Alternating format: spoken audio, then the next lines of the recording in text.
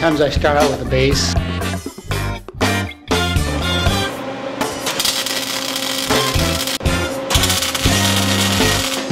And then just work from the bottom up, put them up, put them up, put them up. A lot of the objects I got were from a farmer that was retiring. I'd buy maybe a truckload of old wrenches and horseshoes and farm implements and tools and that type of thing.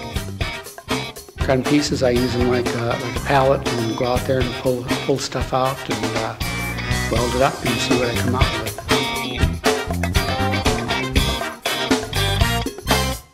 Well, I love working with old tools and implements because a lot of that was designed, it was designed to be functional, but a lot of these things have beauty in themselves.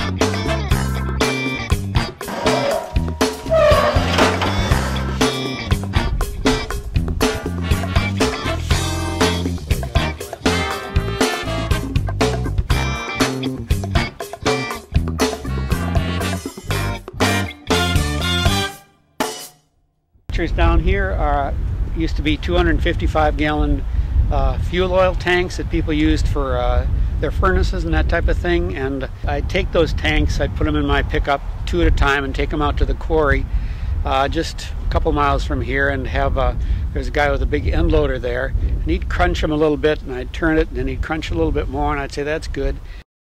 And I like the way the metal is crunched up and twisted and turned.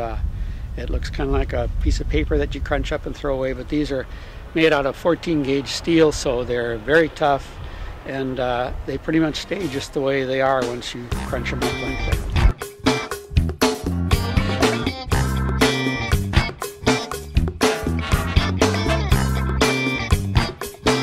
I like the lay of the land.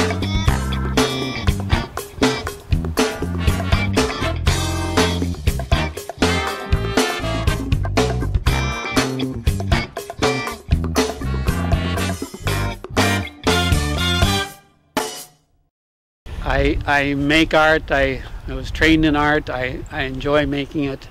I'm not a good salesperson, so I do the artwork, and then I've kind of established this sculpture park where people can roam around and look at different pieces, and I make pieces and then put them out in the park, or try to sell them, but usually I end up with them.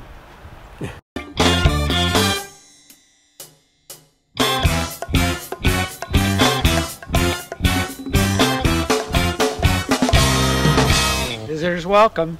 Great.